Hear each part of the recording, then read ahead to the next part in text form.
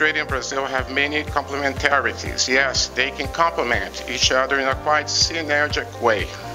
I would say first that Brazil, I think we established how Brazil developed this advanced crop agriculture. And this could be interesting to Australia because we all know that Australia wants to develop its north, its tropical part of the country, which has a lot of potential.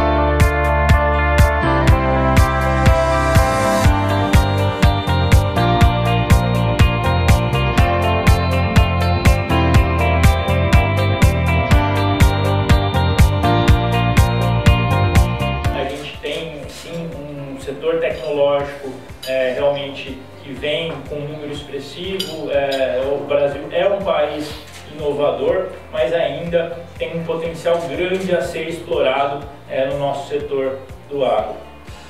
So to start off, Australia is heavily reliant on global markets. So if we have a look at total value in agricultural production growth from 1989 through to currently, it's almost tripled the value of farm production growth over the last 30 years.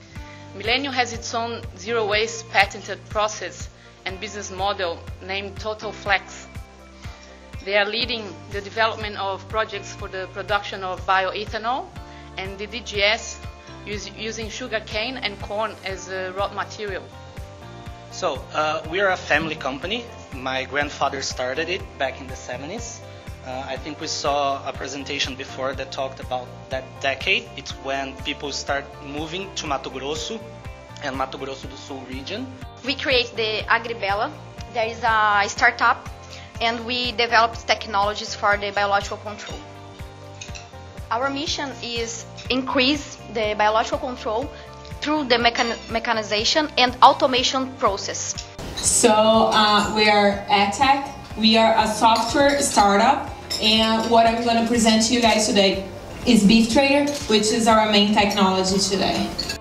But Brazil, what we also have is the workforce, which is very scarce in other places. We have the workforce, the skills and the technology. And that's why we're here, to promote Brazil, but not because we want to be self-promoting, but because we believe that this relationship between Australia and Brazil will bring fruits to both countries.